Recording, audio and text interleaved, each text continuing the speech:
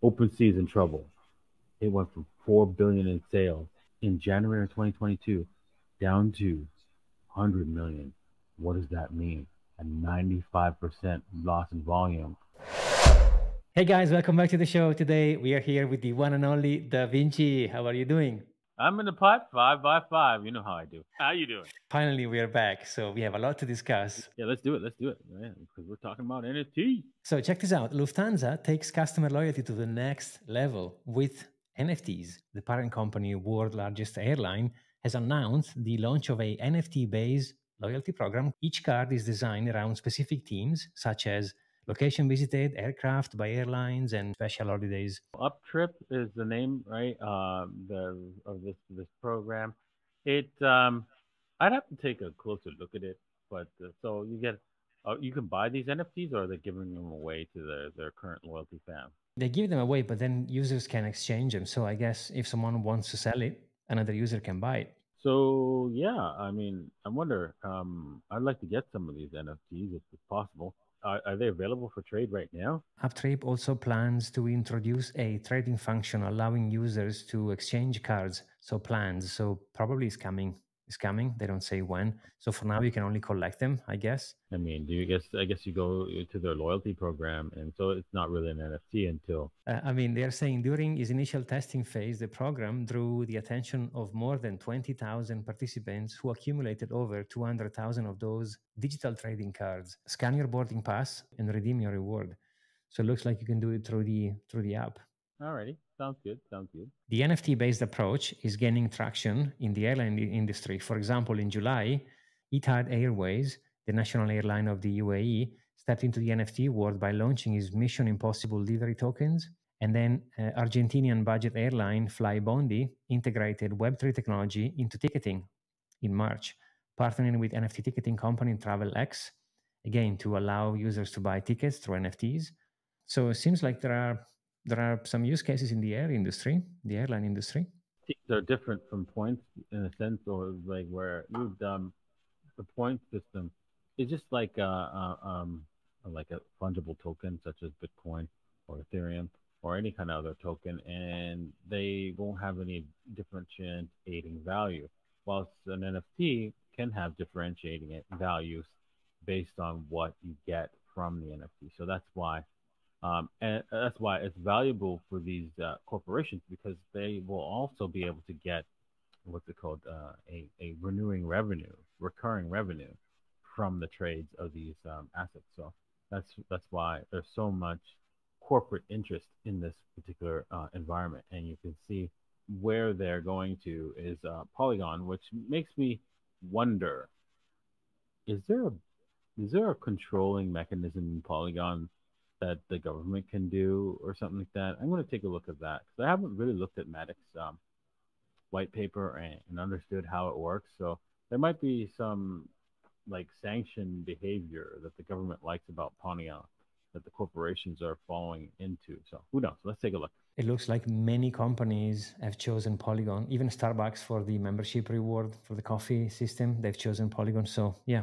it's a good point. Maybe they have something. But check this out, a YouTuber loses 60,000 worth of crypto after showing his seed phrase on a live stream.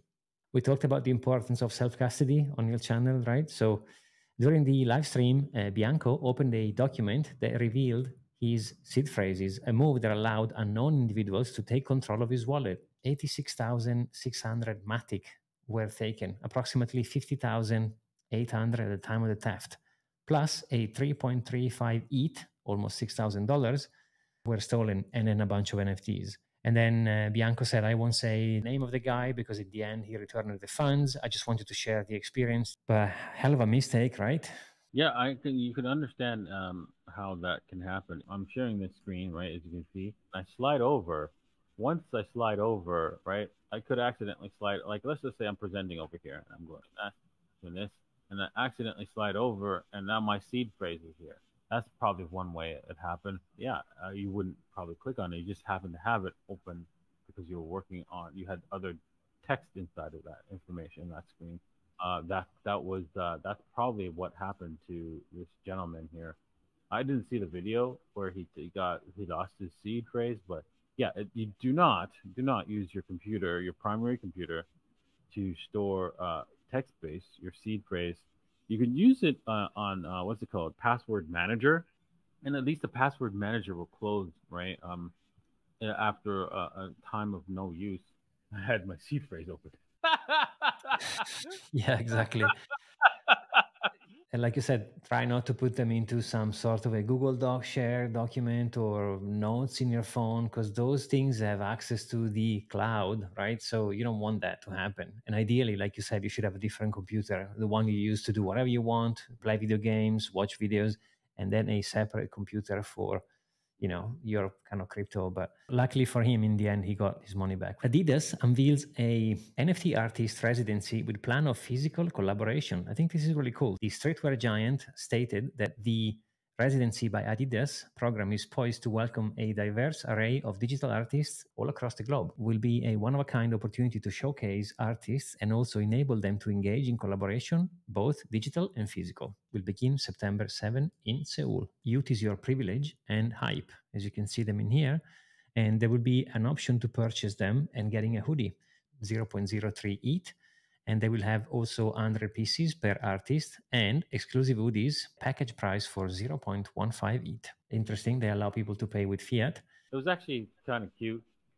By the way, the name of the city is called Seoul, and just like the soul of your body, right? And so that's why they part of the soul searching, right? As a play on the city name and soul, the word soul. So that's pretty cute, especially for kids. So yes, I would like to attend one of these things, but they have to be in Dubai. Korea is a little far away. You know what? I've never been to Korea or the Asian parts of the other than Singapore, to the Asian parts of the planet, but it'd be interesting to go one day. I like Seoul. It's a cool city. I mean, I've been there a long time ago. I think it was 12 years ago, maybe more, but I enjoyed it. I was there only for a week, but I really like it. And check this out. Amazon is giving away free NFTs. Finally, Amazon is starting to be involved. If you remember, they were supposed to be launching an NFT marketplace, but nothing has happened. So Amazon Prime is dishing out free gaming NFTs to subscribers through the Prime Gaming portal. To collect the loot, interested buyers can browse the site in the in-game content and select claim. One free package includes a NFT, a Dawn Striker, which is a game champion from the Polygon-based. Again, Polygon is everywhere. The strategy game Mojo Melee, supposed to be a famous strategy game. And in here, they're saying earlier this year, Amazon was rumored, exactly like we were saying, to starting to launch his own NFT marketplace, but in competition with OpenSea and Rarible. Bridging NFTs into gaming has been an ambition for many gaming companies, including Ubisoft, Konami, and Discord. So we'll see where we're going to go moving forward. If and when Amazon is going to play this game, I think will be very interesting. Yes, exactly. I mean, if they're going to join in with the marketplace, it's kind of like we're at the bottom of the market, so it's a good place for them to start if they want to do it. Providing free NFTs is a good starting place for Amazon, actually. I don't know if you heard, but X, or former Twitter, has guaranteed the crypto trading currency license, which means they will at some point introduce cryptocurrencies, maybe as form of payment or as form of reward. We don't know. But when those companies are going to start rewarding and introducing cryptos to their user base, they will onboard a lot of users to crypto. So it will be very interesting to see what game we're going to face moving forward. Because if this happens now at the bottom of the market, like you were saying, when we pick up again, I mean, it's going to be very interesting for sure. And speaking about the bottom of the market, the NFT giant OpenSea faces unexpected drop in August. They have been destroyed by the competition. There's been a lot of new marketplaces coming up, and OpenSea, let's face it, is probably not the best when it comes to customer support and many other things. So they could only dominate the market for a certain amount of time.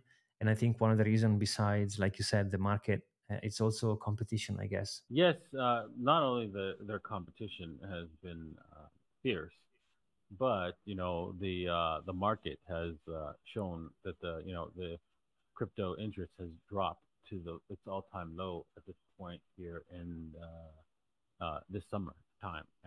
You see it in all the tokens and so forth, and just the overall market cap. Although it's it's recovered a bit, but it is there's not a lot of like trading volume. It's dropped off heavily, even for exchanges. So that shows that people are just not here in this market. If they're not willing to trade or willing to buy and sell this the crypto or NFTs or whatever, that means it's a very low market, regardless of the price. The price is totally separate from how many people are willing to buy and sell.